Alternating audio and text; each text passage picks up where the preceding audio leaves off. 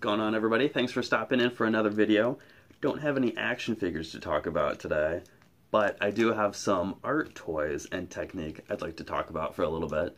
One of my favorite items that I use on almost all my drawings that I've been using for a long time is a battery-powered eraser. You might be thinking, why does he use a battery-powered eraser? That's so lazy.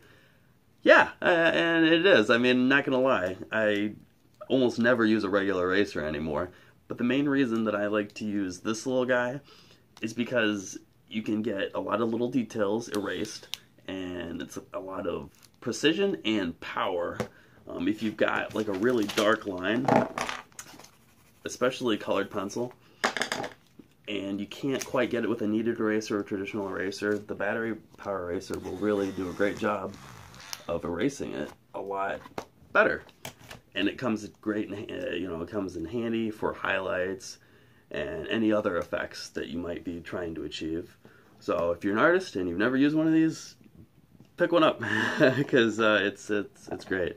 This is the first one that I ever had. Runs on a couple AAA batteries. This is the second one I got. It's got a lot of duct tape and it runs on AA batteries. This is the new one I just got. Both of these have the same tip on them. This guy has an even smaller one for even smaller detail, and it's a little quieter too.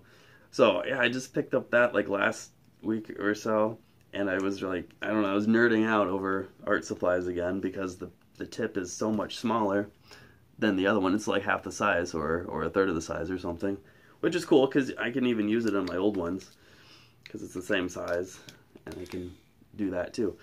So it's kind of like it's the opposite of the next thing that I wanted to talk about. Here's the erasers and the packaging for the new one that I just got. And that kind of segues into stippling.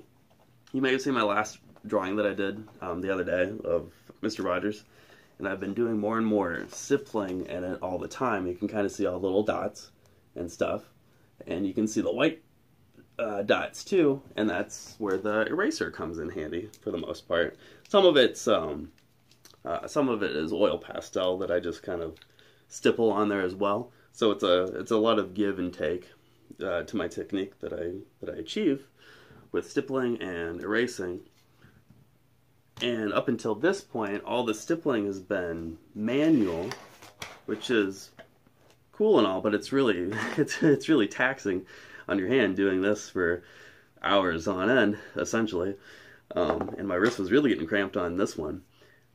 So I've been doing a little research on that, and they actually came out with a stipple pen. It's called a dots pen, which unfortunately I don't have a picture of it and I don't own one myself, but it looks just like a regular pen.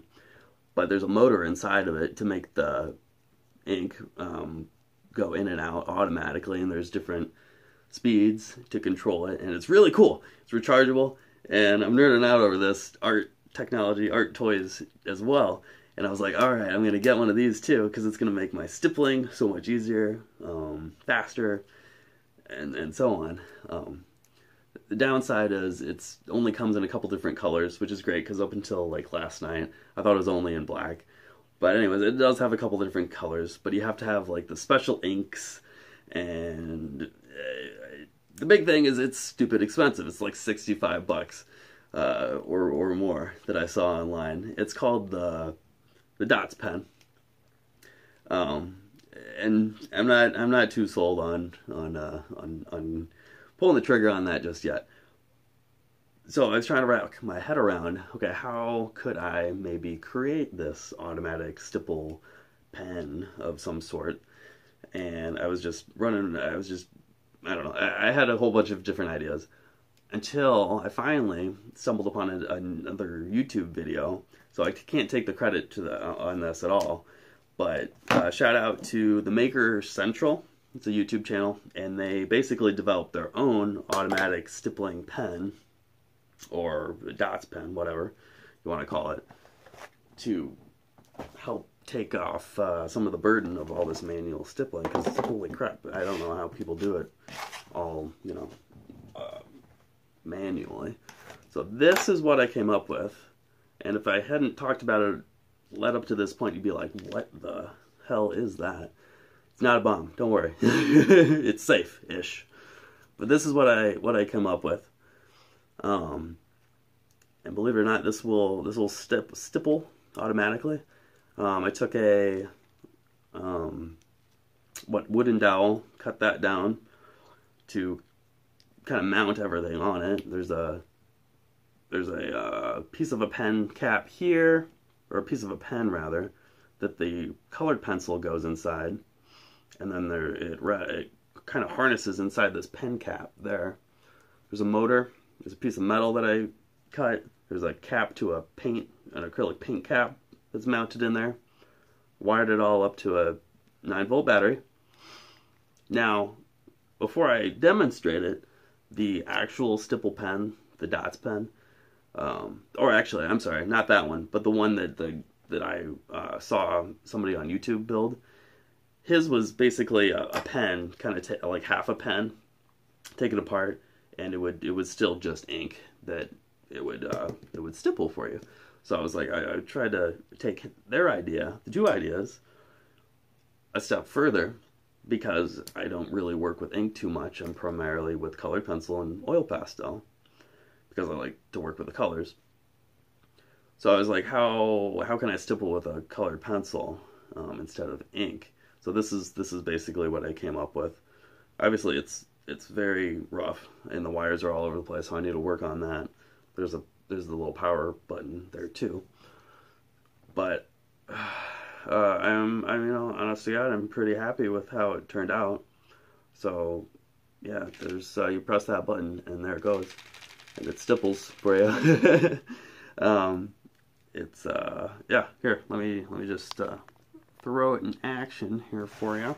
I'll do a little circle. Whoops, let's get some light going on first. There we go.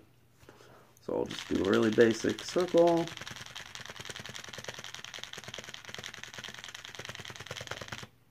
And I mean, it's definitely not perfect. I just whipped this thing up together this afternoon when I had the day off.